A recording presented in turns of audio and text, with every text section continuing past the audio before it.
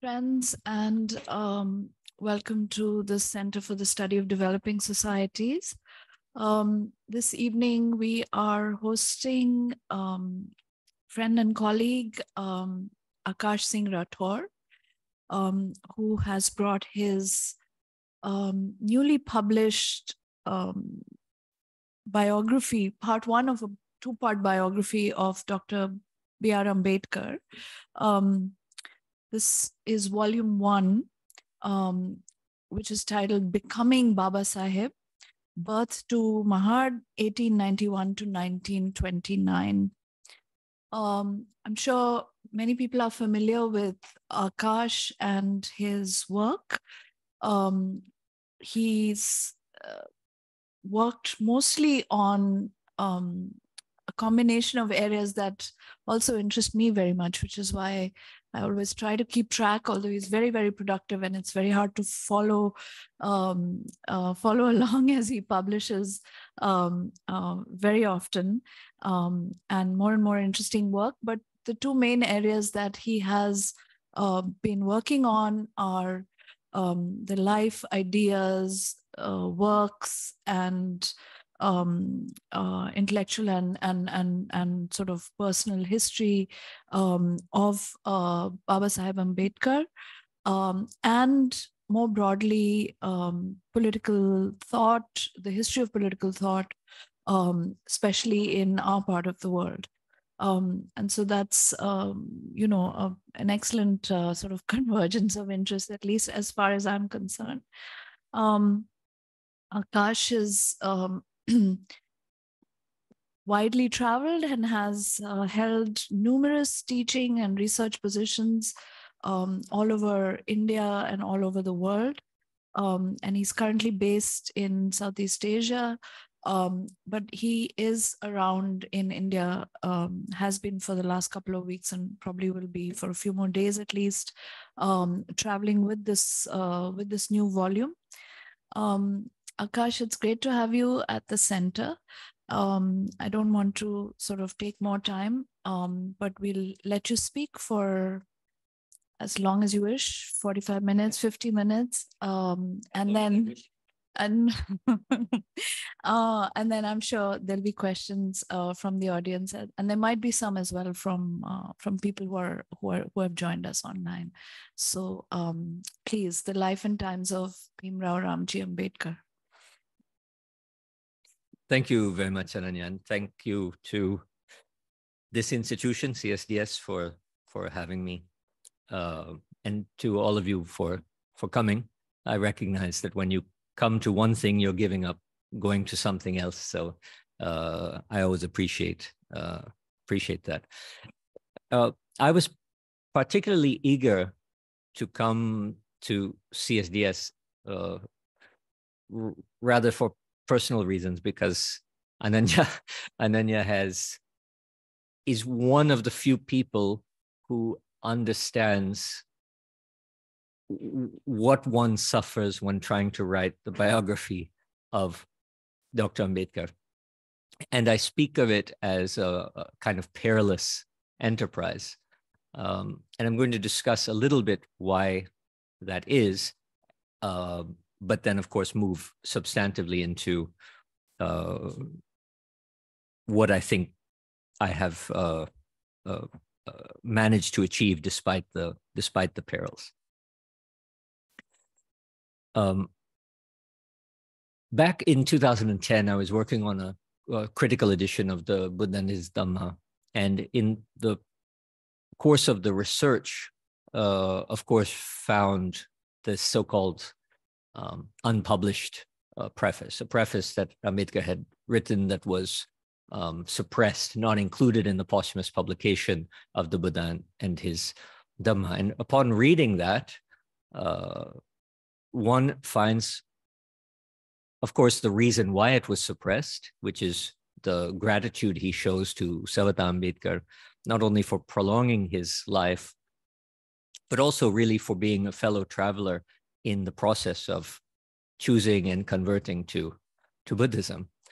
The former point, extending his life, flies in the face of the very reason behind its suppression, which is a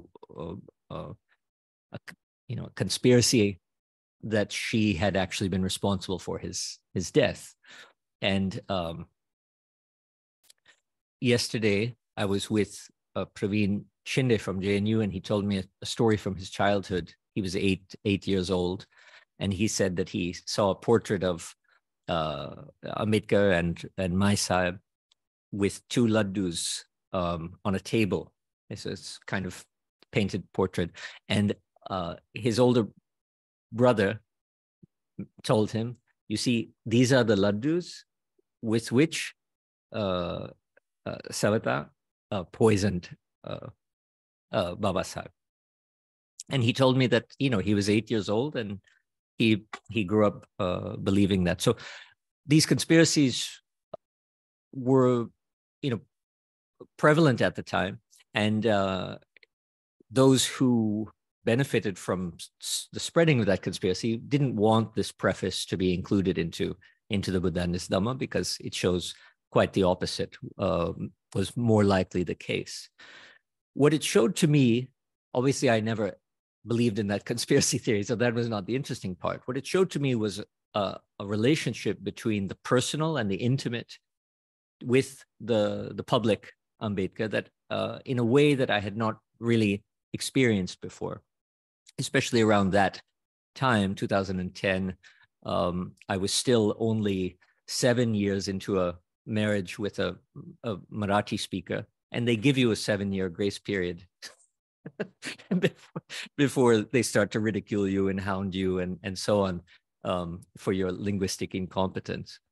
So at that time, all I had access to was the French, German, and Hindi and English works, and none of them had any insights into the personal.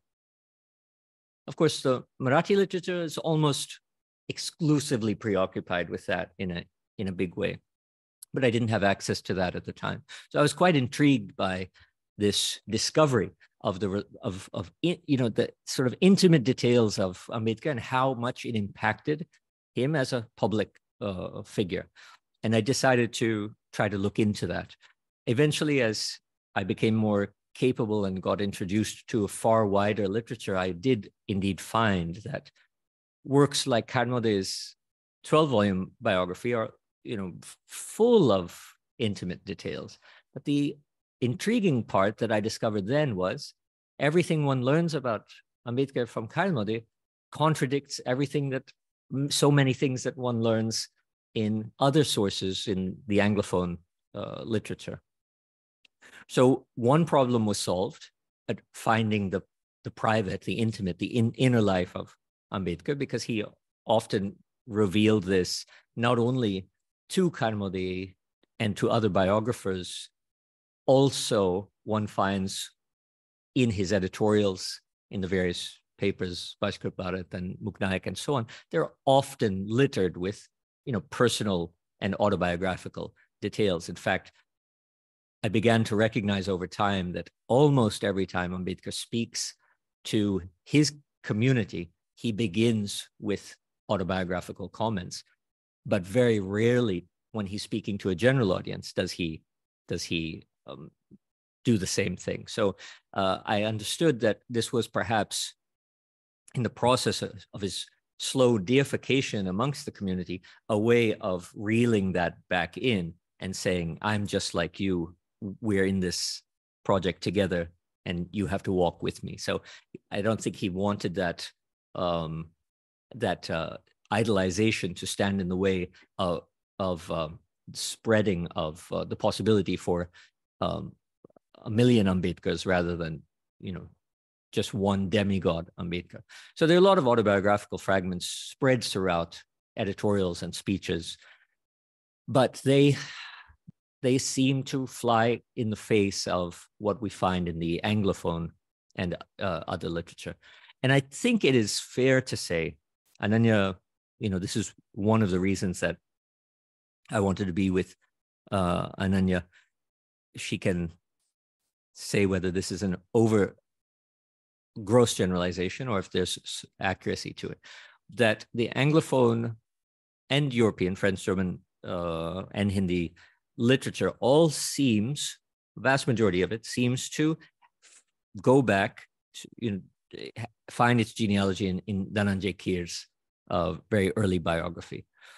The Marathi literature is far more vast. It's not academic only, but tamashas and oral histories and spontaneous eruptions of song, and all. It's a very vast with many different genres, but the academic and intellectual output, where you find literature with sources, noted and so on, all seems to go back to Khairmode. And so you have these two patient zeros, if you will, that what they would say becomes adopted into all of the subsequent literature the next 70 years. I think you probably know that in the last 7 months, 7 books have come out about Ambedkar. So my own biography, which you can, contrast with Ashok Gopal's biography. These are the just biographies of Ambedkar. And then there's a kind of honing in on his time in New York and what he learned from John Dewey there, and how that influenced Ambedkar through the course of his life, that intellectual biography, with a parallel in this new book, Ambedkar in London, which shows, Ambedkar's time in London, similar to his time in New York, but it adds an element because it's not only the influence of London on Ambedkar, but the second part of the book is the influence of Ambedkar on London, which is fascinating. And we can keep in mind yesterday's passing of the California state legislature on the anti-caste discrimination. This had first happened in the UK, and then later on the west coast of the United States. So capturing also Ambedkar's influence on London is interesting in that book.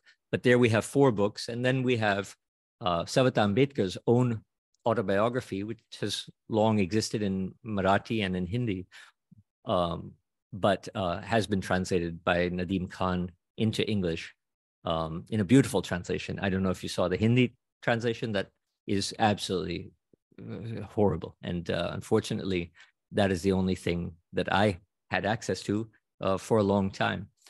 And then there is Syed Said's reading Ambedkar's Annihilation of Caste, I believe it's called. So we have these 7 books that have just come out.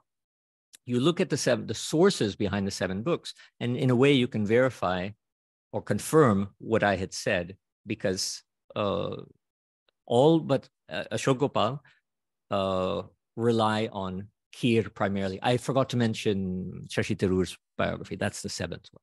And if you look in Tharoor, he has 2 sources, Jaffrelot and Keer. And who's Jaffrelot's source? It's Keer. So again, out of all of these biographies, they have their origin in Keer for personal details and facts and so on. Ashok Gopal is different. It's more original, of course, with a lot of original research. But if you look at all of the citations about the personal life of Ambedkar, they're all Khairmode. So Khairmode is the source for Ashok Gopal. And so even the last 7 books, you can see some kind of confirmation of this idea that all the Anglophone literature goes back to Keer, and the Marathi readers go back to Khairmode. So what do we do first about the initial problem of finding this relationship between the private man and the public man, the personal and the political, gets solved when you enter into the Marathi literature. But then the new problem of contradiction with the Anglophone literature and the other source document, Keer, comes to the fore. And when you realize that if you search elsewhere for information to verify Khairmode and Keer, all you find are works that rely on Khairmode and Keer. So you're left with a conundrum, which gets all the more formidable when one reads the way that both Keer and Khairmode project their biographies as completely authentic Keer's book has a starburst on the cover in every edition after Ambedkar's death that states the only biography read and authenticated by Ambedkar himself. Now, it's very difficult to look at that starburst on the cover and say this is all wrong. I mean, what audacity. It states that it's the authentic biography read and confirmed by Ambedkar himself. And on the other hand, Khairmode spent 9 very close years with Ambedkar, sleeping, in Ambedkar's printing press, there day and night. And even after their break and separation, despite maybe Ambedkar's attitude towards Khairmode remained devoted to not only documenting Ambedkar's own life, but compiling a very vast archive of the Dalit movement surrounding Ambedkar in that time. And it's one of the richest source for documents and recollections and interviews and so on that we can find. So it's probably even more audacious to say that Khairmode is also full of mistakes. So now the field where one finds oneself, and I think, Ananya, you've written about how you found yourself in a similar situation, is that we're confronted with authentic source books that at least claim to be authentic, that are full of gaps and lacunas and contradictory information. And it goes beyond that, because it turns out it's not only misinformation, it's also disinformation. When you start looking at whatever is left of the archives, scattered as they are all over the country and the world, you can find things like the second page of the letter that Ambedkar wrote to Savarkar, from which Dhananjay Keer managed to construct a narrative that from the 1950s that you can read in Swarajya magazine every year. You can't go 3 quarters without seeing an article about the friendly relationship between Ambedkar and Savarkar. There have been 2 recent biographies of Savarkar, Purandare and Sampath. And Sampath's is a little less rigorous, but Purandare has this claim in the beginning about every archive that he's visited and how many, he's poured through all the Maharashtrian archives and the oral history archives in Cambridge and India Office papers in London. Basically, he mentions every place that he went, and he went everywhere to find his source material. But when it comes time for Purandare to talk about the Savarkar-Ambedkar relationship, is it archival work that he cites in Cambridge or in London or in Bombay State Archives or whatever? No, it's Keer, which is absurd. So Keer published only the first page of a 2-page letter that Ambedkar had sent to Savarkar. And on the first page, we find the typical cordialities that you would find for anyone that, exactly. And even if you dislike the person, you don't start with "you bastard," right? You start with "hello, I hope you're well," and this kind of thing. Now, Keer uses that cordiality to suggest an intimacy of a relationship upon which gets built subsequent decades worth of pseudo scholarship, that it's not only that they were, cordial as persons, but they have ideological overlap in certain respects. But when you try to find because that's very difficult to accept, when you try to find evidence for that ideological overlap, which you find claimed in Purandare and Sampath, their source is the cordiality. So the ideology is always based on the friendship. However, the friendship is itself a fiction, because I have the second page of the letter. I've published it in the book. And the second page is the page where cordiality is left behind, and Ambedkar totally rips into Savarkar in a way that is most savage. And so I introduced this not only because of how interesting it is in itself, but to suggest that there's not only misinformation in Keer, there's also disinformation in Keer. And probably we can understand the reasons why. Keer was engaged in this process of, writing biographies. He had already, what else had he done? Phule, he had done Ambedkar, he had done Shahu Maharaj, and of course, Savarkar and Gandhi.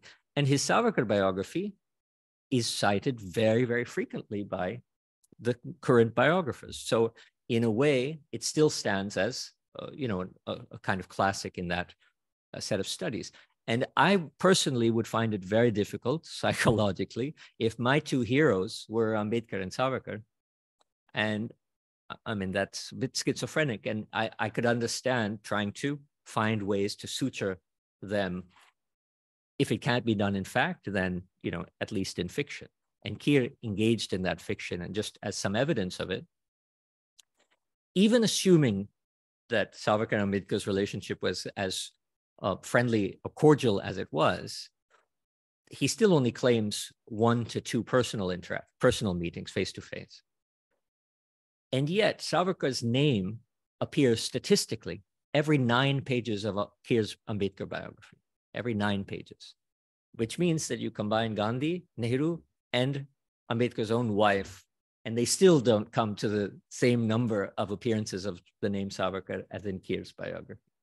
So even if there were a cordial relationship, it was not, intimate to that degree by any stretch of the imagination. So Keer is up to a lot of creative writing, we could say, in his biography. So not only misinformation, but also disinformation. And as we discover that, it helps us to overcome the audacity of that starburst saying the only authentic biography about Ambedkar. But there's still the mystery of, did Ambedkar read it? And what did he have to say about it? Fortunately, we have some contemporary testimony. It's not completely reliable, but it gives a hint about Ambedkar's attitude to that biography, which in one telling account, which I have repeated in the book, Ambedkar picks it up, looks at the table of contents, thumbs through a few pages, says that it's not really everything, and in a Marathi account, it's not me in this biography, and he puts it down, never to pick it up again. Sabata Ambedkar's autobiography, also gives an interesting account of the interviews between Keer and Ambedkar. The third, and there were only 3, the third of which happens while Ambedkar has suffered a stroke and has a feeding tube down his throat. And Keer, of course, is asking him questions, and he has no way to answer them.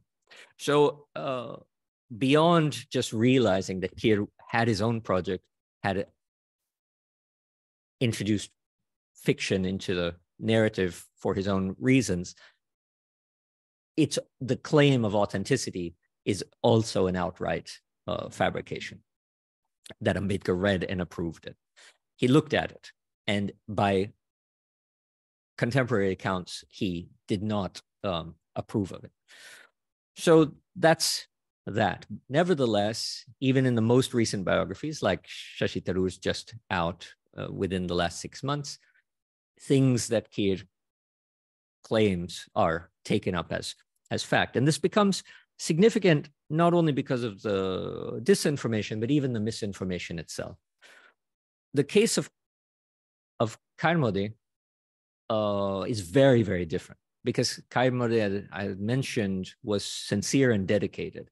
The problems arose in the very process of his attempts to verify facts. I don't think Keer even really tried. In Khairmode, when he tried, it created the trouble. So obviously, Khairmode was unable to travel to New York or to London, but he quite systematically wrote letters to Columbia University, to the registrar, to LSE, to the University of London, and to the High Commission in India, trying to get details. The strange thing is that in that moment, in that decade, the 1950s, they weren't that interested in their alum, in Ambedkar. They didn't monopolize on the father of the Indian Constitution, as they'd given the honorary doctorate in New York, but it wasn't, you can't walk on either of these campuses today without running into some proclamation of Ambedkar studied here. But in that era, they really couldn't care less. And in reply to Khairmode's questions, you get very quick replies to his queries. They don't answer all of his questions. They don't bother. And in those they do answer, they misinform him. And it's ironic because the things that they misinform him about are, for example, what year did he get his degree? This has been baffling because all of the Anglophone literature has repeated over and over again that it was his Columbia University degree was from 1916 when it was, in fact, from 27. And these are not just issues of chronology. Many of us probably remember that when Ambedkar did return to Bombay, he was felicitated by a group of untouchable sort of seniors who were so proud that one of their community has earned a PhD, just as such, and then more so that he had earned it from abroad. And Ambedkar didn't show up to that felicitation. Now, people have wondered why did he not show up, and then Keer writes some fictitious account of why that is. But the obvious answer is because he didn't have a PhD. They were felicitating him for something he had not achieved. So these dates do matter in different ways later in his life. So Khairmode is attempting to verify facts, but they are not cooperating, and he's continuously misinformed from the places that he's trying to seek information. And it gets worse because once, for example, LSE realized that they had this famous, magnificent historical personage as their alum, they decided they need to start popularizing it. And so they requested the famous biographer of Ambedkar, Khairmode, to send them an account of Ambedkar's life. And what does Khairmode send them? The same misinformation he received from them a decade before. So you start getting a cross-contamination of the archives. And so Khairmode's efforts, it's a very different project from what Keer's was, in every way, shape, and form. But he was thwarted due to the very process of trying to be more rigorous. And then we come to something that I think is a little bit funny, and that is there's still the issue, irrespective of misinformation and disinformation and cross-contamination and so on, there's still the issue that Khairmode spent 9 years with Ambedkar and Keer ostensibly, 3 interviews. So why, if the source is right there, what difference does it make what Columbia or New York or London say? And here it's intriguing because, as we all know, Ambedkar, as I had mentioned, he only spoke about his personal life, autobiography, in respect of hortatory appeals to his community in public speeches. That bizarre autobiographical preface for the Buddhist Dhamma, and then one other work, what's called Waiting for a Visa. And Waiting for a Visa indicates that there were moments of his life that he felt were actually important enough to publicize, of his autobiography. So he selects them, he talks about them, for example, his time in New York, his time in Baroda, and he says, I can't think back about the time in Baroda with, when he had to pretend to be a Parsi to have a place to stay. I can't think back about that time without tears welling up in my eyes. So these are very personally significant moments for Ambedkar. And yet, the dates are all wrong. When he was in Baroda, Ambedkar himself gets wrong in Waiting for a Visa. When he was in New York, Ambedkar himself writes the wrong dates. Now, how can that be? Well, he was more or less completely indifferent to issues like this. He spoke about the ego of autobiography in some of his newspaper editorials and contrasting it with anatta. He spoke about, other people during the Constituent Assembly. There are many parallel memoirs that one can consult about interactions with Ambedkar, and they would say, when we needed to know not only an article, but the case law, the history of that article, and so on, instead of going to the library, they would just say, Ambedkar, what happened with 162, and then he would give them a full summary. So he had a kind of photographic memory when it came to economic matters, legislation, and things like that, but he was totally indifferent to things of his own life. And I think one can understand that. He's in the middle of drafting Constitution and so on, and someone comes up to him and says, were you in New York in 1915? He said, yeah, sure. So I think he was just indifferent to these facts, and I sympathize with it because I grew up with a academic father who was very, very similar. Photographic memory, but couldn't tell you what he had for breakfast, if you asked. And I don't think it's that uncommon. The absent-minded professor is a kind of caricature of that. Whatever the reasons, here's an entryway into understanding why those who had access to Ambedkar nevertheless didn't have access to fully authentic information, as ironic as that sounds. So now to the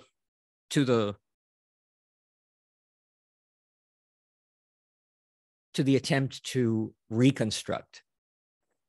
So instead of relying on information from registrars and the goodwill of librarians and so on, people in today's age, if you have the resources, can just go to the sources themselves. So trips to London and to LSE and to the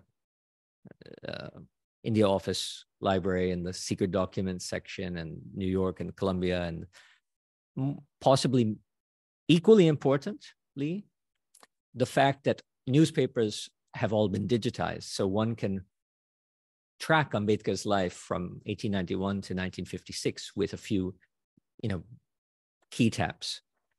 Now, you probably know Daman Singh's 16 Stormy Days, this kind of strange analysis of the First Amendment to the Constitution. And one thing that Daman says in that book, which I find really strange, he'll say, Ambedkar characterized this phenomenon, whatever, as this, but it can't be so because the Times of India reported it like this.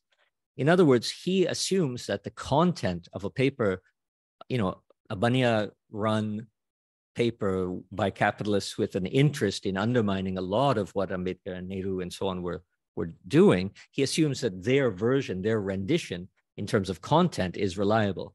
I don't think that it's possible at all to take the content of the Bombay Chronicle or the Times of India or the New York Times or the London Times or whatever as more reliable than the testimony of any other person who might have been in Ambedkar's orbit. But there is one thing we can rely on, which is that the journalist has no interest in getting a date and a place and a time and even a subject of a talk wrong. And so what we can do is use as one guardrail the history of all of these newspapers which are available to us to find out when was Ambedkar at place X, or what was he saying at place Y on this day and date. And one can actually piece together, a chronology of his life just from contemporary accounts and papers, even ignoring what it is they say he was doing and its meaning and its significance. And that is invaluable to trying to understand where he was without relying on Keer and Khairmode. A couple of things that come up, for example, there's often this tale told, you find in both Keer and Khairmode, about Ambedkar's time in Germany, that he ostensibly went there to study Sanskrit and so on. We have the letter that he had written to the Prussian Ministry of State applying for university and so on. But newspaper accounts show that he was not there at the time that Keer states that he was there, because they mention him in London on the same day. And looking further into that then allows one to get a better understanding of what he might have been trying to do in Germany, given the time that he was actually there, rather than when Keer puts him there, and so on. So it is very valuable for reconstructing to have access to these kinds of objective references in terms of chronology, irrespective of content.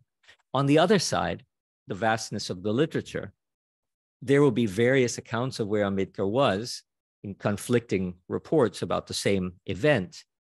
One can give greater credibility to those that match the chronology that's available in a report. So if a New York Times article says he was there on December 7th, and one of the testimonies that you find says he was there on December 7th, while the others say 9th or 12th, then a priori, it seems this one is more reliable. So one tries to put together by triangulating different sources of information, not traceable back to Keer and Khairmode, a fresh narrative, a fresh account.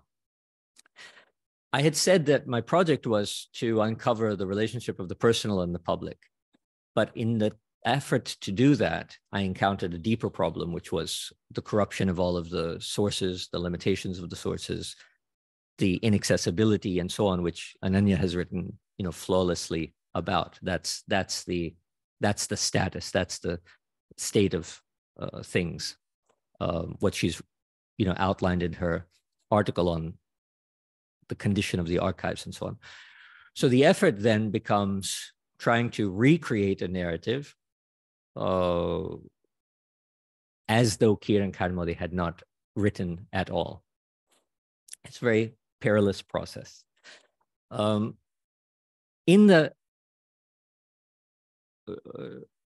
given sort of indications and markers of how I managed to reconstruct it. So going back to this relationship of the personal and the public, and some things that come out from this completely different approach to reconstructing Ambedkar's life from all of the others, including the 6 other books that I had mentioned, which rely on Keer and Khairmode. So some parts of his life that I find wonderful. So we all know the image of Ambedkar in the suit and the tie, holding the Constitution, all of his public statuary and so on. And of course, we understand the way that it sets up a contrast to Gandhi and represents, a forward-looking versus a backward-looking, and all of the interpretations of their contradictory kind of statuary. But what about, where did he get these suits? When and why did he start wearing these suits in the first place? When you go back to the Baroda State Archives, you forget about Khairmode, you forget about Keer. What you'll find are papers that tell us a completely different story from what we've all inherited. Ambedkar was not originally sent to Columbia to study economics. His first Hazur order was to go to London to study pedagogy. And it was a conversation with Shahu Maharaj that changed the venue from London to New York, which the Baroda bureaucrats were totally opposed to, because at that time, New York was more expensive than London, the education there. But there's an interesting hint in the currently available sources, like you'll find at Symbiosis Museum in Pune, that gives the order for Ambedkar to go study at Columbia, but it says something very strange. It says Ambedkar will go for a period of 2 years to study in master's at Columbia, not pedagogy. Now, what kind of order is that? So I had to get to the bottom of why does it say not pedagogy? Well, it says not pedagogy. We all know what bureaucrats are like. Once something is on a file, it's always on a file.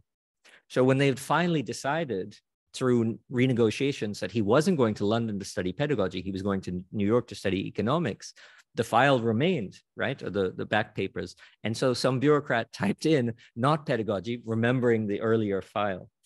So there are in these archives so many fascinating details that sort of explain what is already public but misunderstood. And one of the things I like most is a letter mentioning to Ambedkar that Columbia is a very aristocratic place, and you don't walk into that campus dressed like a slob. You need a fine suit. And so the Maharaja has, how is that stated? Something like has condescended to grant you rupees 5 100 as outfit allowance for the purchase of a suit proper to the occasion. Yes, or 300 or something like that. But yeah, it was an enormous amount of money. And so what he did with this was to tailor very fine suits. And this is in 1913. And the statuary today, you know, we find the origin of that in this one little micro event in Baroda. So there are innumerable things. Later on, we find out that when Baroda is trying to get the money back from Ambedkar, since he never managed to fulfill his obligation to work for 10 years for the state, given that he couldn't find a place to live and he was humiliated and so on, we discovered that the amount they were trying to recuperate was 21,000 rupees. That means that all of his studies in Columbia and LSE and so on over the course of those years was 21,000 rupees. And if you divide it by the amount of time more he needed to come back to India with his PhD and his bar at law, it comes to around 5,250 rupees. Now, this becomes relevant later on because there is another false history about Ambedkar that circulates in all of the biographies, going back to both Keer and Khairmode, that Ambedkar was offered a high court judgeship precisely because of his brilliance as an advocate and his, you know, proficiency in the Bombay fraternity of lawyers in the appellate side of the court.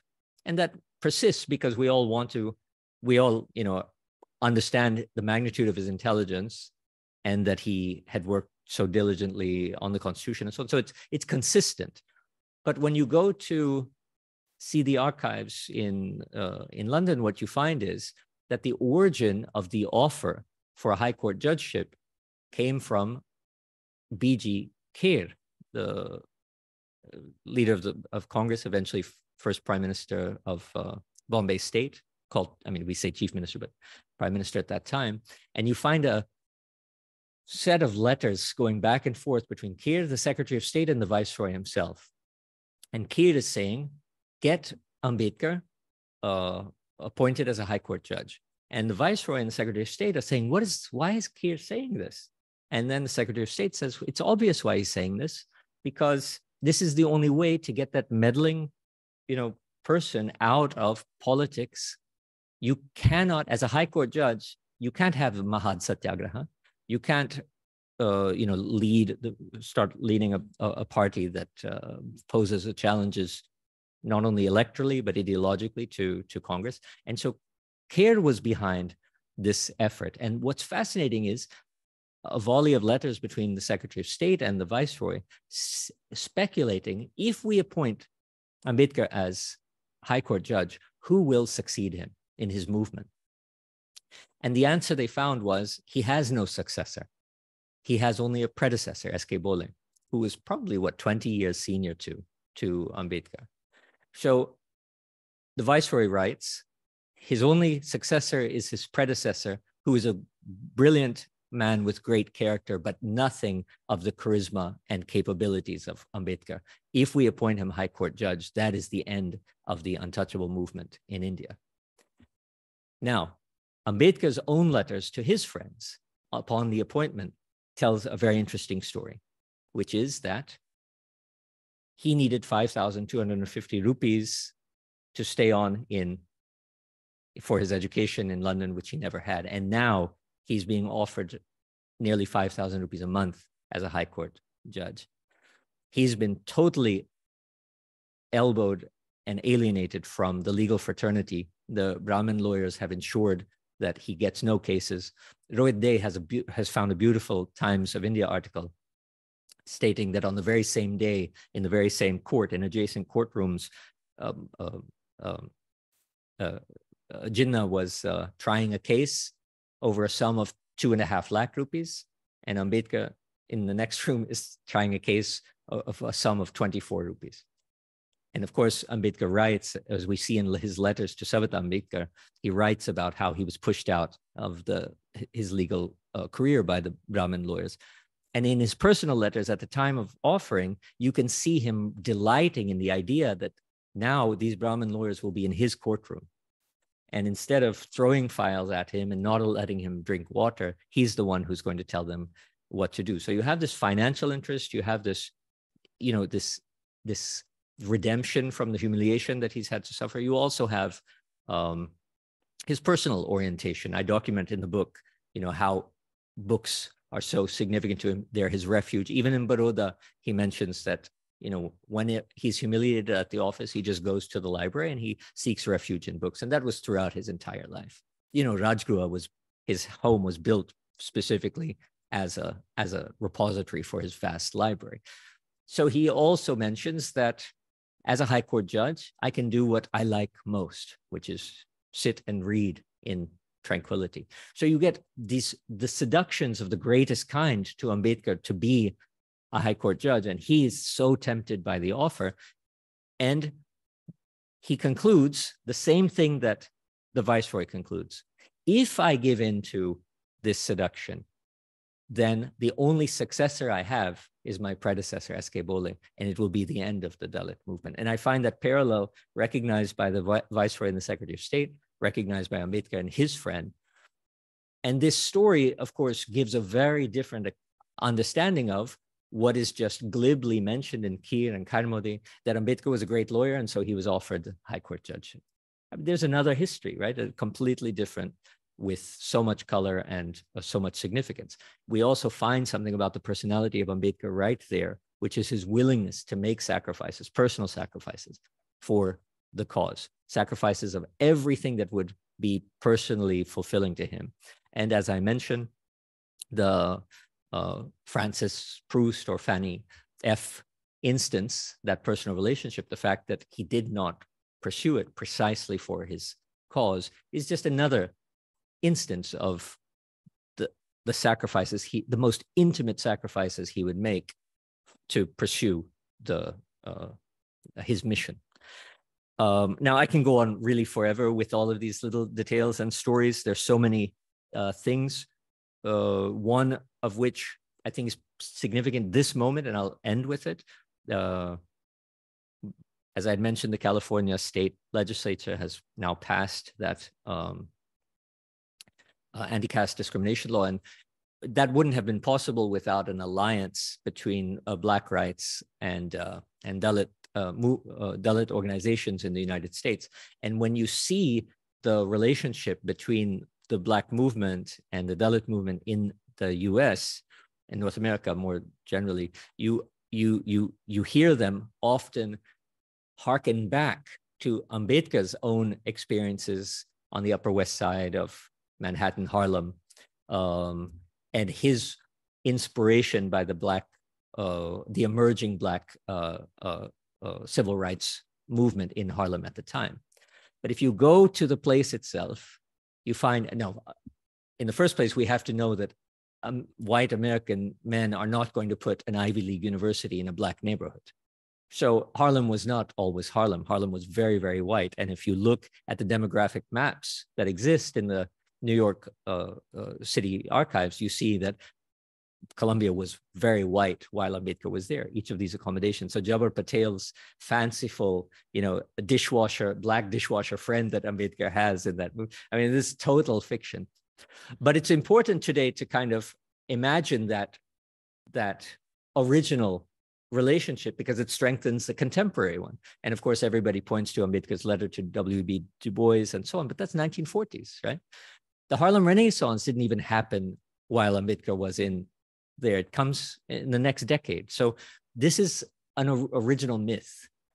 But where did Ambedkar get the idea to transform a grassroots social movement like the non-Brahmin movement, Satyashodak, all of the inspirations that go into the way he thinks about it, to reorient it as a movement for rights, civil rights, and so on? If it wasn't the Blacks, then what was it?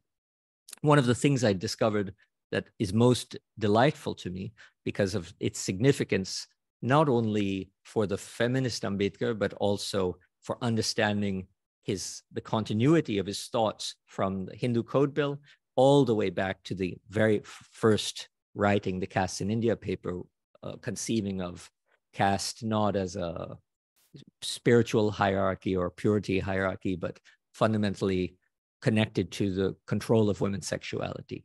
That patriarchy is, in India, is Brahminical patriarchy, and Brahmanism is patriarchal. It turns out that in Ambedkar's own class, sharing the same supervisors, was Mabel Lee. Yeah, John Dewey. Mabel Lee was a woman suffragist leader, fellow student at Columbia University, in the courses at the same time, in the classrooms at the same time, with the same supervisors. And as we all know, when you supervise your students, you put the like-minded ones together and have them discuss. Well, Mabel Lee had led, the previous year to Ambedkar joining Columbia, had led a 50-woman horseback march from George Washington Square, or whatever that's called, where NYU is, up Fifth Avenue, Washington Square, up Fifth Avenue, 50 women on horseback. She was in the lead, and 10,000 people marching behind. And who was marching behind Mabel Lee? John Dewey and Seligman, Ambedkar's supervisor, and Simkovich, the Ambedkar's teacher of Marx. And Simkovich was Mabel Lee's supervisor, and Ambedkar and her were in 5 classes together. And even more important, there are those evenings where students get together and read out papers and so on. I found a paper that Mabel Lee read when Ambedkar was in the same cosmopolitan residence, that if you remove the word woman and you replace it with untouchable, is identical to a passage that Ambedkar uses a couple of years later, speaking on the issue of untouchability in relation to democracy. In other words, it wasn't the Black civil rights, the emerging Black civil rights movement that so imprinted on young Ambedkar how to mold the emerging social movement into a civil rights one, but the women's suffrage movement that did that. And I think that's very significant for understanding many of his subsequent writings and the unique position that he takes throughout his life, including Annihilation of Caste, and his insistence on including his work on Brahminical patriarchy into the second edition of Annihilation of Caste, his article on the decline and fall of the Hindu woman, and of course, his work on the Hindu Code Bill. So this process, thankfully, I wanted just to start understanding the man Ambedkar in relation to the public Ambedkar, but it, I fell into this kind of, this vortex of misinformation and so on. But in the process of trying to emerge from that, I feel like I found even more about the person of Ambedkar in relation to his public and political career. And all of that I've tried to capture in the biography. There's a lot more to say, but read the book maybe. Okay, thank you so much.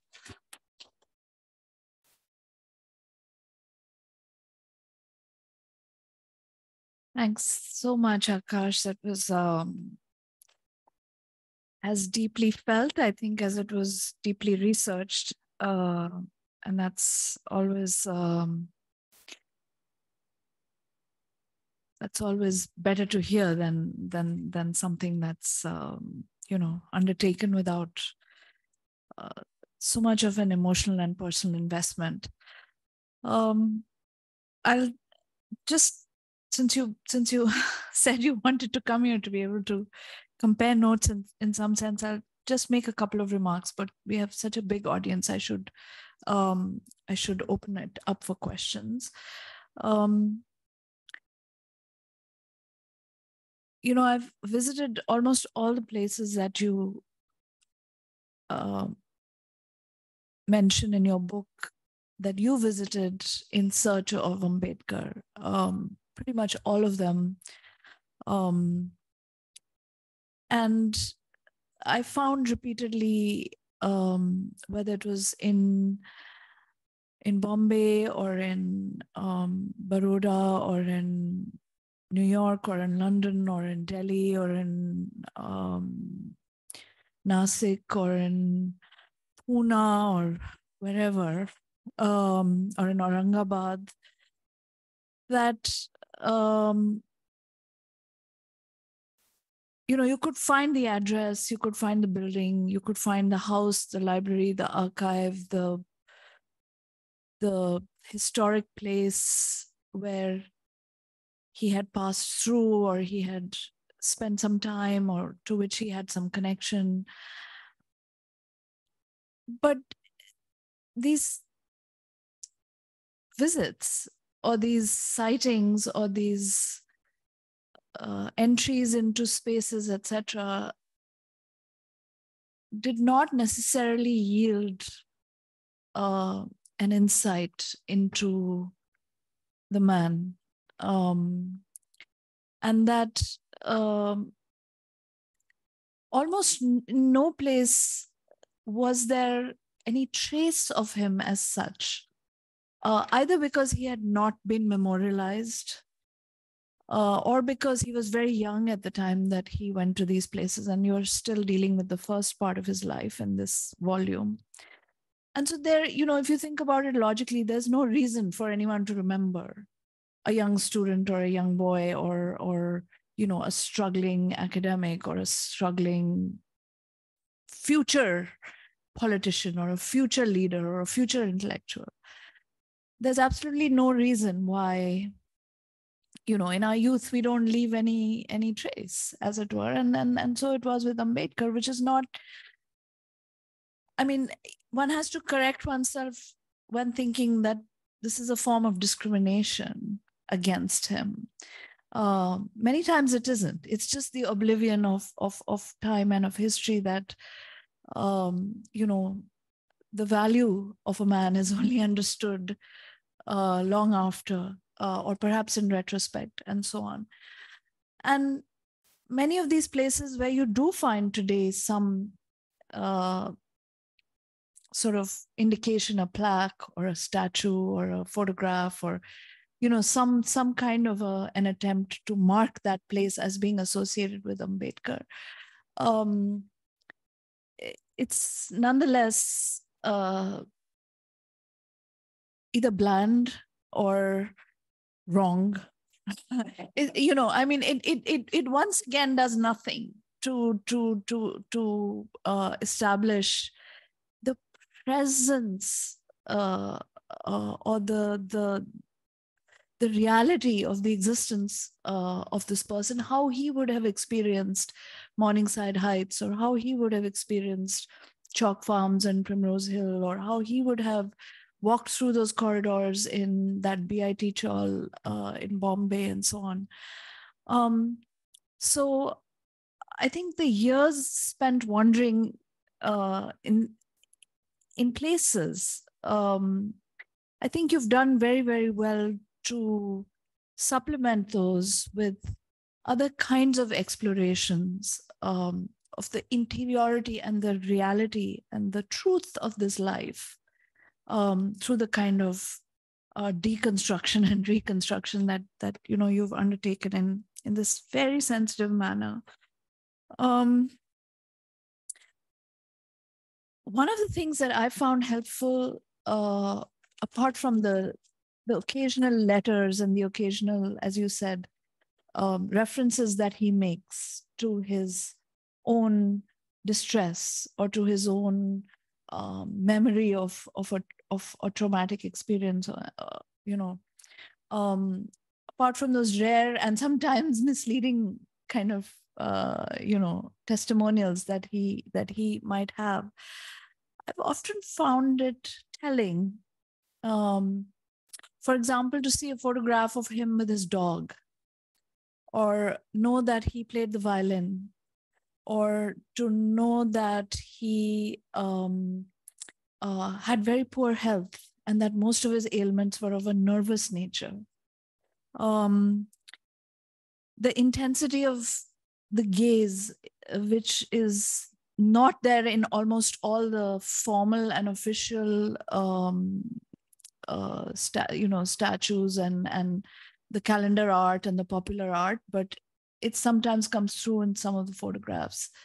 And you see the profound anger and hurt in the man. You just see it. You can just see it. There's no sort of arguing with that, which is absolutely taken away in those formal portraits with the blue suit and the pen and the copy of the Constitution and so on.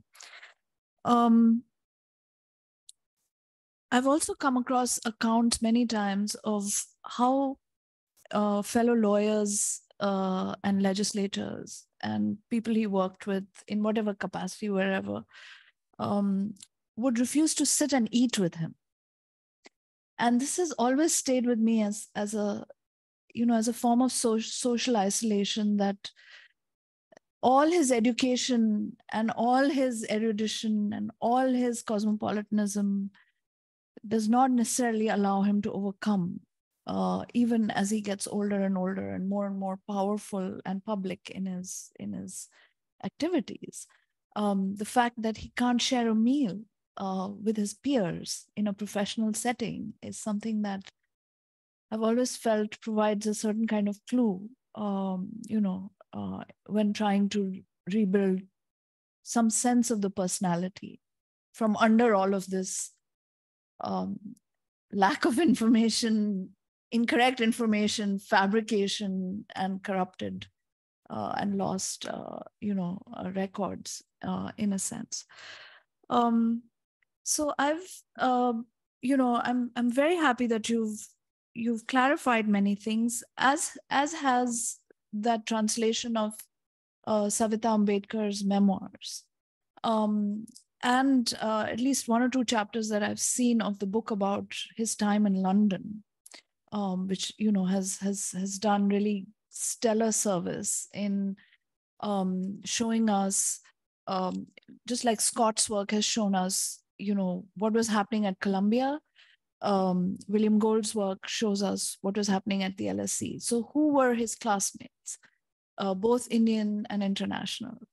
How did they then become political leaders, social leaders, intellectuals, lawyers, etc., in their own context when they went back to their countries?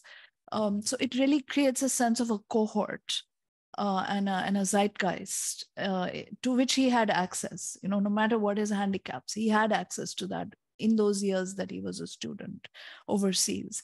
And so reconstructing that world is very important. And I think the work on John Dewey, and as you're saying, on the women's the suffragist movement, is important, because like you, I mean, I went looking for a civil rights movement that didn't exist, and a Harlem Renaissance that was yet to be, and a relationship to Du Bois that was much later, and a connection with the NAACP that we're so far after the fact that they're not significant biographically in the same order as we might have been led to expect by Keer and also by Jabbar Patel's film, which is touching but also fanciful, I think, in many ways. So thank you for bringing forth very clearly the problem of the unreliability of your fundamental primary sources. I wouldn't have doubted Khairmode. I've always doubted Keer, but I wouldn't have doubted Khairmode necessarily. Partly because it's a 12-volume work. It's in Marathi. There's always more there than one is reading, and you think, in the end, if I don't find something, it'll be there. But maybe that's not the case. The archives are a mess, and you and I know that, I think. The kind of grief that causes, one cannot overcome in many cases. But the personality question that you have foregrounded, I think, can really add value to the scholarship. And I'm going to open it up for questions, but we can, of course, keep talking later as well. Thank you. Please raise your hands if you'd like to ask anything, or if you have a comment. Dhananjay, please. And use the mic, if you would.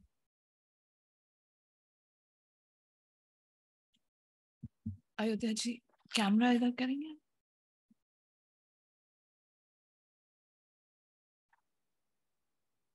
This is very general. I mean, unlike Gandhi and Nehru, Ambedkar did not write autobiography. So what could be the principal reason for not making individual as a being very important part of his becoming? So one. Second, how do you locate the process of which we call phenomenology in Ambedkar, where experience would be very, very important in this entire process? Because three important components of his time, family, civil society, and state, were there. In the state, you have lots of writing by Ambedkar, but family and civil societies are primarily missing in his writings, which is not part of autobiography. So how do these become very, very important in Ambedkar's writing? And third, unlike many other thinkers, we know Ambedkar through his writings, not through raw materials or raw resources. So where do you see connect and disconnect between raw resources and his writings, Ambedkar's slew of volumes which are available before us? Sorry, Dhananjay, what do you mean by raw? Raw resources, in a sense that which are, they are not looked at, not theorized. People have not written about it. Like, and they are there. Like what? Various writings which are not published? Not published, in a sense that some thoughts, some musings about, for example, if you look at the several volumes, you have 1 or 2 pages on various topics, which you can combine, for example, on you can have a theory of then humiliation or enlightenment or modernity. So you have 1 or 2 pages in Ambedkar's writings, but they remain incomplete. So how those are very important in his writings or his plethora of writings? So you're saying fragments that do not become part of books, maybe something like that? Okay. I think for that, the best, I don't know if this is what's in your head, Bhagwan Das's Ambedkar Speaks, these are like fragments that are very profound, insightful, but just not developed in any way. So maybe that is what you're thinking. Should I go ahead? I think around 2017, 18, I wrote this book called The Philosophy of Autobiography. And in that, the first question about why no autobiography of Ambedkar sort of preoccupied me. And the best thing that I could come up with, though it was obviously colored by my work on the Buddha and his Dhamma, was that Ambedkar was really tuned into the notion of anatta and the idea that the process of writing an autobiography is a very severe attachment to an amplification of the ego. But this is really speculative. His own statements about, he said he wanted to write 2 biographies, one of a false Mahatma and one of a true one. So Phule and Gandhi. And if the publisher wanted me to remove that line. Strange. Anyway, if he wants to do something like this, it shows that he is connected in some way to the value of biography. In fact, given what I had spoken about, the perils, what Ananya had spoken about, the status of the archives, I almost thought, I can't do this. It's not possible to reconstruct Ambedkar without Keer and Khairmode. And then I read Ambedkar's own letter to his wife, urging her to read biography and why biography is so significant. And when I read that, it just gave me the motivation to do this work.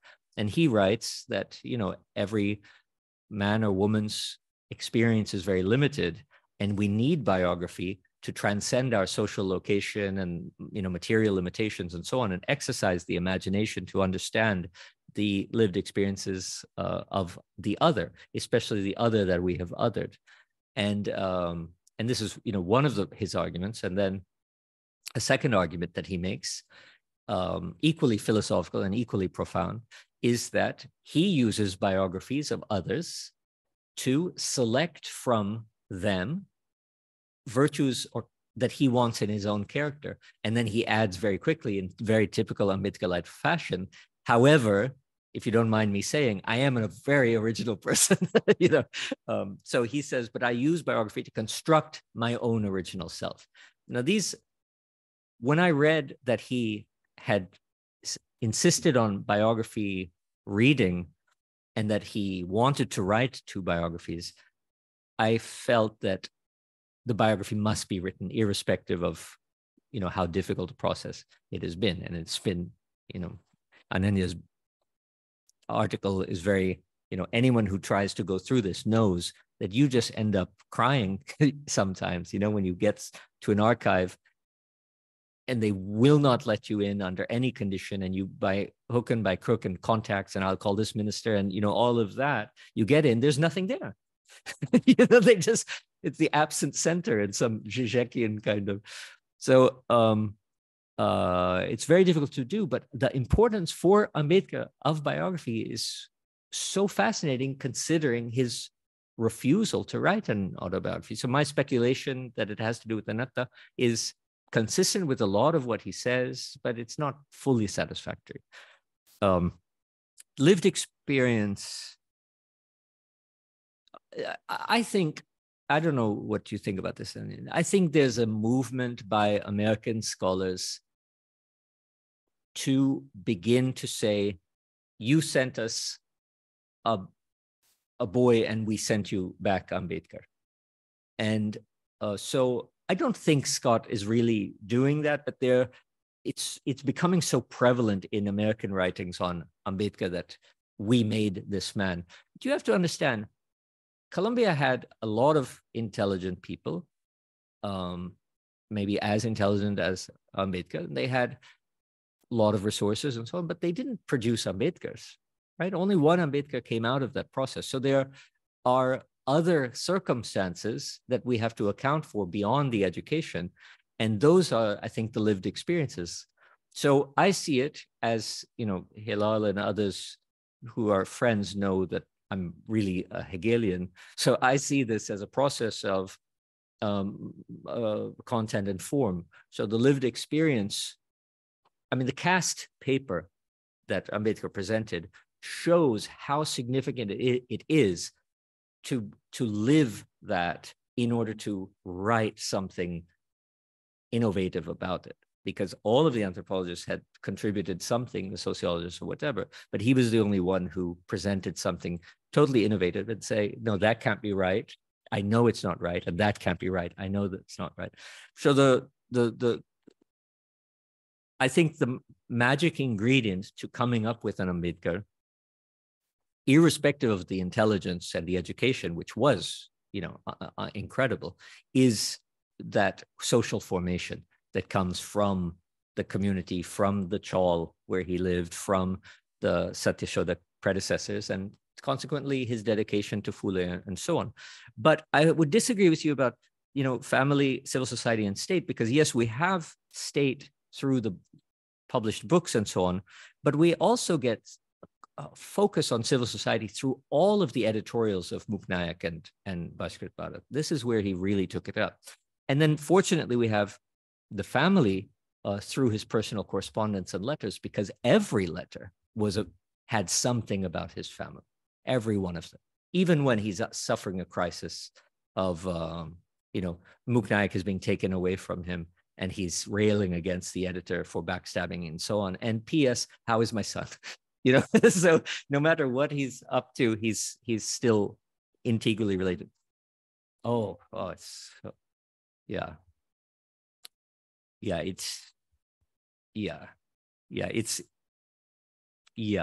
So the letters really provided, but you're right that the public Ambedkar is all about the state, but there are other resources that are, that's why I spend so much time with the newspaper articles, because people haven't seen them really, but they add this other dimension of the mediation of family and state through civil society that I think is significant. And I think we already spoke about Bhagwan Das and Ambedkar Speaks, and those kinds of fragments of Ambedkar, there's a danger to theorizing them, because I think there's a lot of work that I really am disconnected from,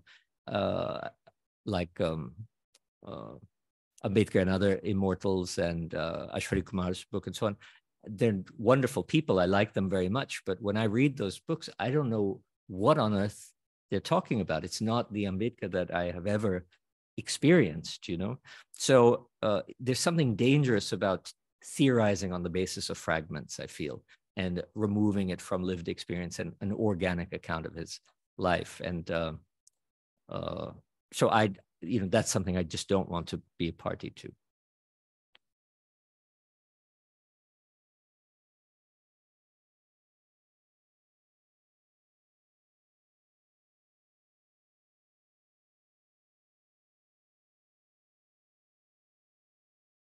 Between you and Dhananjay. So I just want to add to this conversation by highlighting what you said, but in a different way, especially when the idea of biography rests on something called extraordinariness of life. So we have to make a distinction between life as life and life as an extraordinary life. Now, this idea of extraordinary is coming from various sources. And you, the biographer, has got something to do with this extraordinariness. And that's why you are spending so much of time in looking at those years when this extraordinariness was not there, not there, meaning that it was just in the process of becoming. Yeah, and that's why this wonderful title, Becoming Babasaheb. Now, in this whole process, you as a biographer is also doing a very interesting and important job. And because you are a philosopher, I think that's why I'm asking you to provide a context to the answer which you just gave to Dhananjay. Is basically that when we write, we collect, obviously you spend a lot of time in explaining your distrust on sources and your evaluation of sources, but there is something more to that. And that is that when we select events, we connect to episodes, we construct a narrative, and then we place the narrative in a discourse. And the extraordinariness is coming out from discourse. Now, in this sequence of trajectory, I think the connection which you are providing, like in a passing reference, you said something cause. In a passing reference, you also mentioned that you speculate Ambedkar would have said this or that. I think yourself as an author and as a biographer is very crucial in order to understand at least this volume. So I would like you to explain a bit more of your engagement as an author, as a biographer, to those areas which were yet to be covered, yet to be seen from the perspective of life, not extraordinariness.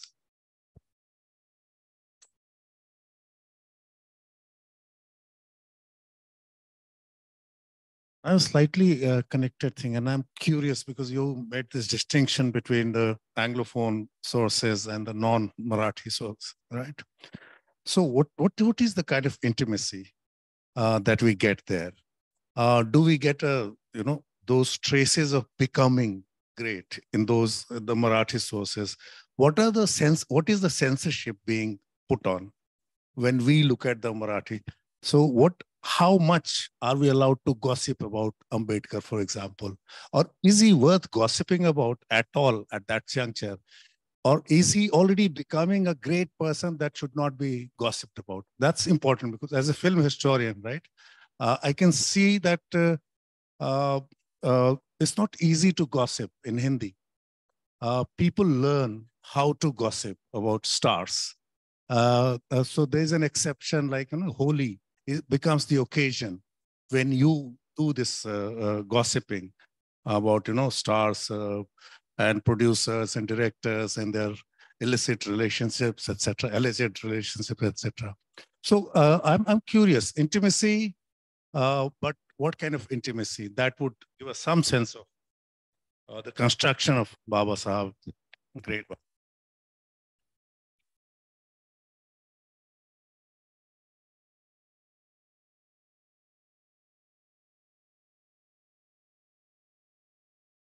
All right, thank you.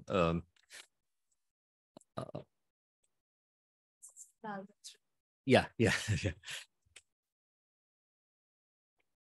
Um,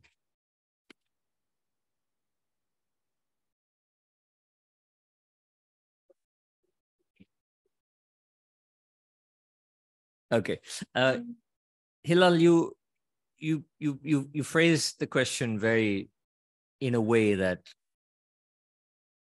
is somewhat intimidating because it's very profound. It's the role of the author. I myself had made this flippant remark that, if my two heroes were Ambedkar and Savarkar, I also would have, to psychoanalyze Keer for what he had done. And now you've turned it back on me. This is proper due for what I had said. But I like how you point. I mean, I see the questions as very related. So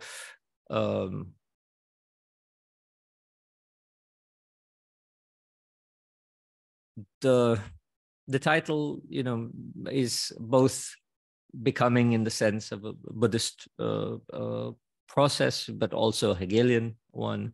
A being is becoming, and then it has a third kind of echo, which is why I thought that Ambedkar needs to be humanized and removed from the pedestal, which is a lot of the Marathi, literature, was precisely because an exemplar in time. Ananya mentioned I have students all over the world, and since I travel from place to place, I keep in touch with them through WhatsApp and email and things like this. And over the last 5 years, I've noticed a change in the demeanor of these students from all over. And over the last 5 years, it has become more and more hopeless. Like, what do I do? There are no jobs. I'm afraid, oh, sir, yesterday I gave a talk. It was wonderful, but I thought I was going to be in jail the next day, as a consequence of it, which is a real thing now. So I'm getting so many of these messages, and I have been over the last 5 years, and I've realized the times are dark. But the times that Ambedkar lived in, the resources at his disposal, the material conditions and constraints, social opprobrium, the possibility of jail, he was going to lose his bar law degree as a result of the Mahad Satyagraha. So all the conditions facing him, the turn of the century, are no jollier than those that face us. They're equally bleak, if not more bleak. And his personal situation was probably more constrained, more limited than even my contemporary students who complain about having no money and things like that. And I realized that a God cannot be an exemplar. A God cannot be a beacon, a path to follow and to imitate, to understand. As Ambedkar himself says, that's a part of biography. You take from that person what you can and you assimilate it into you. You can't do that with a God. A God can leap from India to Lanka, right? You can't, but a man cannot. And so Ambedkar needs to be taken down off of a pedestal, if only to serve as an exemplar in a time that is very dark, ours, that can learn from a man who was in a very dark time and through the trials and the tribulations ultimately triumphed. So his being a man is extremely important for that. It has angered many people in Maharashtra that even the very picture that I use, this passport picture from 1932, I use it because no one has ever seen it before. I found it in an archive. I also use it because in Ambedkar's own hand, it gives his date of birth as 1892, which is just very funny because I found now 1891, 1892, 1893 in Ambedkar's own hand, part of the mystery of when was he born and all of this. But I use it also because it shows him as a man. How do you look when you're at a passport office? Miserable. But not the blue suit and the pink skin and the red lips, right? All of that. Iconography. I don't want that iconography, but that annoyed people. Why are you using that photo? He doesn't look glamorous and so on. But he needs to be a man for the function of what I'm trying to achieve, which is a kind of resource for all of my students who are in the deepest pits of despair today, that watch this man's life, watch how he achieved what he achieved, and take some, solace in it, some inspiration. So Hilal, a lot of how myself comes in is that I ensure that his triumphs and how he negotiated them. As I have been saying in many talks, what I'm trying to do is go from how, as unlikely as it is statistically, Biva Ambedkar became Bhimrao Ambedkar, and then became Ambedkar Bharat Law, and then became Dr. Ambedkar, and then became Babasaheb. And every one of those stages or moments in the Hegelian sense was so unlikely. Every one of them had viable alternatives. You know, even Biva Ambedkar to Bhimrao Ambedkar, when his father remarried and his stepmother started wearing his mother's jewelry, he was off to Bombay to get work as a mill worker in the textile mills in Bombay. And that's not just some fanciful idea. His brother had already done it. In fact, 90% of Dalits were doing precisely that, leaving these places and going to work as labor in the mills. So had he made that choice, which was a real choice, of which there was a precedent, he would not have even gone from Biva to Bhimrao, you know. So imagine going from Biva to Babasaheb. So I wanted to suture this together, knowing the end point, but also with a goal. And so there myself comes in very much, because there are probably certain failures or certain fruitless, you know, moves and maneuvers that I may have discovered that I choose, no, that's not going to work in the narrative.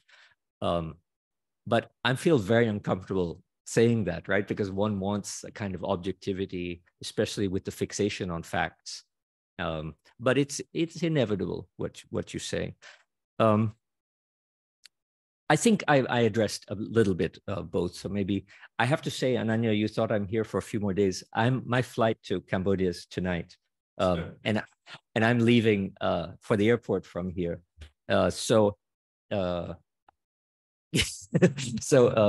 Okay, so if you there's more time, but there's not. Okay, that's good from our perspective. Okay, but you have yes. There's 6 questions in the chat box. Okay. So I'll give you the gist of them instead of the long version. One person actually just asked if you could explain how we arrive at the name Ambedkar. Was it his teacher's name? What was his village name? What was his father's name, etc.? So if you can just quickly tell us that. Another person wants to know, maybe it's the same person asking 2 questions. Okay, so there's all these problems with Keer and Khairmode and various other biographers, and you're still writing your book. So if I want to read something now, can you recommend one other biographical source that one can read, which is in your view is somewhat more reliable? Okay. Then there's a question which I think maybe you can perhaps bracket, because it's about a much later stage in his life, which is not covered in this book, which is how did he come to be the chairman of the drafting committee? But I think that, you know, you don't need to go there if you don't have time. And then there's 2 questions which are slightly hard to understand, but I think one of them is about the intention to convey something and the perspective of the reader. So the intention to convey something on the part of the biographer or the author, and how that is going to impact the impression formed on the reader eventually. And do you think also that Babasaheb himself had a certain intended impression that he wanted to convey, a story he wanted to tell, a persona he wanted to present to the public and to leave for posterity? And how do we recapture that? I may be reading too much into the question, but and the last thing is about, I think this must be from a student of literature, because she asks, the ontology, she says, of history and of fiction, these are 2 different ontologies. That of history has to do with understanding and explanation, and that of fiction has to do with what is real and what is apparent. Now, I'm not vouching for any of this, but how do you negotiate these In other words, are you coming at this as though you were writing a novel, or are you coming at this as though you were writing a history? I think it boils down to that. That's just my redaction of the questions. Thank you. These are amazing questions. I don't know if it's the interpreter of the questions or the questions themselves. So the name Ambedkar, it's interesting how often this issue comes up, especially in Maharashtra. I would wager it was a Maharashtrian who asked the question, but I'm not sure. Yeah, let's see. But so as the person who asked the question obviously knows, there's a great deal, not only of curiosity about it, but there's a political orientation about it. Yakan, the Tamil writer, has written a book, which my Tamil friends have translated for me as getting rid of the stain of the name.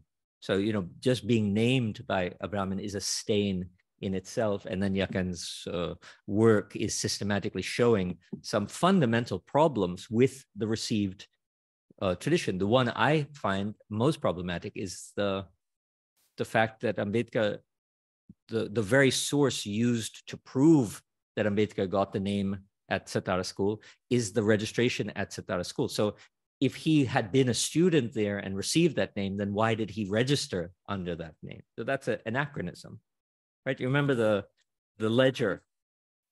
He's registered and then presumably after registering, you have your classes with a teacher who might have given you a name, but the registration, which is used to say he was called Ambedkar at Satara, already calls him Ambedkar. So it's not unproblematic. It does get I have been to the school. Maybe you have as well. I know 20 people who have been to the school, including people with a lot of access, like Professor Torat and so on. And none of us managed to find what has recently been found by, I don't want to name names actually, but by someone who's part of the Ambedkar family, stating that it's conclusive evidence that his brother was also registered under that name. Now, his brother, before he was taken out of school because his father couldn't afford the tuition fees, also studied at Satara and Elphinstone with Ambedkar, but he had to join the laboring life like everybody else. And that this particular person has discovered that he also registered under the name Ambedkar, which means that the story is completely fabricated. The only problem is that so many of us have been there before. Why didn't we find this record that this particular person found? So I'm not suspicious. Yeah, I am suspicious about that discovery. I write in the biography, in the footnotes, the state of the art, what we now know. But I do tend to believe that it is likely that the received story is untrue. At the same time, the primary source for the story is Ambedkar himself. But as I have mentioned, Ambedkar is not always reliable on the history of Ambedkar. What is a reliable biography? Well, there are actually very, very many if you turn to the evolution of his public life. So Eleanor Elliot is brilliant. Even Jeffalo, I say that so reluctly. He's a friend, but I mean, I have a lot of trouble with his writings on Ambedkar. Is insightful, on how Ambedkar negotiated the social to the political, and became the Ambedkar that we know today. But in terms of personal information and interiority and so on, I think that my book is the only one which really captures it reliably. Ashok Gopal's book is in some ways a masterpiece, but his reliance or over-reliance on Khairmode without verifying those sources is problematic for me. Also problematic is, of course, how we're all trying to liberate Ambedkar from the constant connection in the Savarna discourses of Gandhi and Ambedkar. And Ashok Gopal's book, I thought was, finally going to give us an Ambedkar. But the introduction is all about Gandhi and Ambedkar. And I found that very kind of disappointing and not a good move. I mean, if you're a Tamil Brahmin writer of Ambedkar's biography, you have to be careful. I have to be careful as a Samana biographer. And the last thing I would do is start my biography with Gandhi, Gandhi, Gandhi, because we all know how that ended up for what's Arundhati Roy. So I found that really strange. But it's an insightful biography, but I don't rely on it for the personal details. But there are very, very, very many.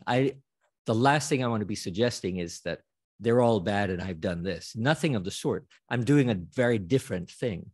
But there's, Gail Omvent is good, Zeliot is good, Jaffalo is good, Gopal is, a masterpiece of its kind. So there are plenty of things to read.